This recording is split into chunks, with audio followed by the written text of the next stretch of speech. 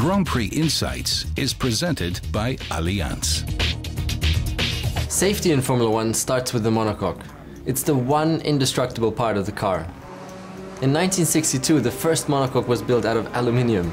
Over the next 20 years, the design and the material has kept evolving all the time as experts experimented with ways to make it stronger and safer.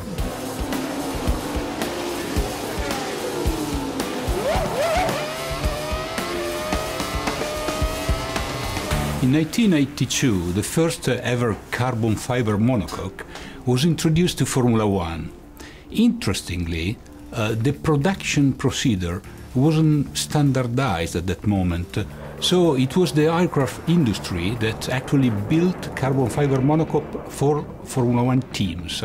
Today, every team builds their own monocoque to their strictest specification.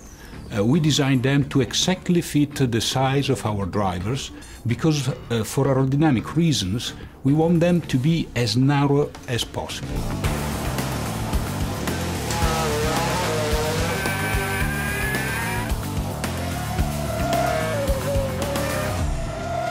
In the past, teams have made a monocoque very tight around their driver, so they had to add extra bulges to fit the driver's elbows.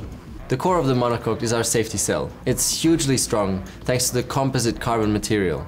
The rest of the car is designed to crumble or even break off around it in an accident.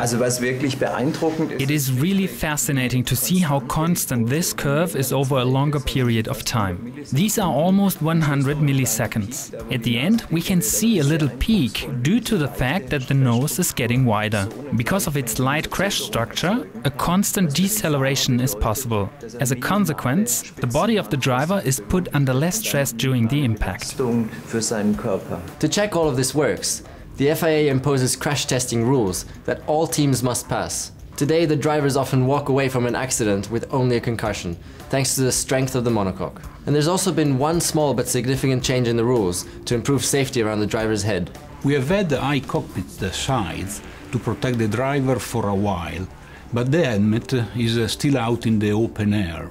As the car noses started to get higher in these last few years than chassis side, that presented a problem.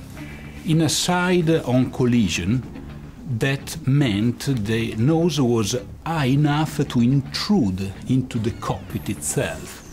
This year, regulations have changed and teams has been forced to lower the nose. So now, if there is a side impact, the nose stays underneath the cockpit rim and will hit the side wall of the chassis and protect the driver. It's just a 10-centimeter difference, but this one small change represents yet another important step forward in driver safety. Grand Prix Insights was presented by Allianz.